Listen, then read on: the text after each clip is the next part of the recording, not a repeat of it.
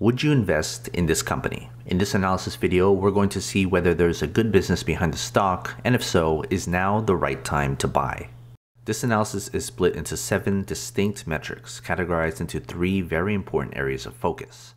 First, let's talk about growth.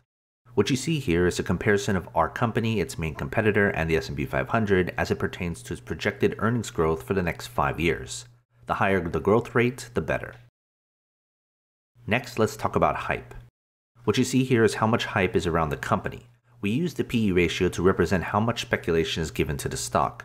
We prefer a lower PE ratio. That means less speculation. Thirdly, let's talk about efficiency. What you see here is how efficiently does the company generate cash. This is either represented by its return on assets or its return on equity. We ideally want a highly efficient business. Next, let's talk about book value. What you see here is the price to book ratio, our way of measuring how much value are we getting from the company. The lower the ratio, the better, with the ratio under 1 being ideal, but anything under 3 is still pretty good. Now let's talk about dividends. On the left, you'll see the current dividend yield and the buyback yield. We ideally want those to be above 1.5% each. On the right, you'll see the payout ratio. That's how much of its earnings are going towards paying out dividends and buying back the stock. Ideally, we want less than 30% going towards payouts. But before we continue, join my Patreon, where you'll get access to every company I've analyzed, so you can easily compare between each. It's updated all the time. Go to patreon.com/GrowthShares or click on the link in the description.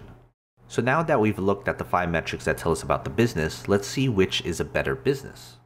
What you can see is a scorecard comparing our company, its main competitor, and the S&P 500. Comparing the overall score, you can see which is a better investment solely on its business fundamentals. Next, let's talk about fair price. What you see is the company's current price and my fair price. To the right, you'll see how undervalued the stock is in percentage terms, where a negative number harbors towards the overvalued side. So then, knowing the business and the price, should you invest in this company? Putting everything together, here's how I grade our company as an overall investment right now. You may put more importance on the business or on the price, or maybe a combination of both. But let's now talk about performance.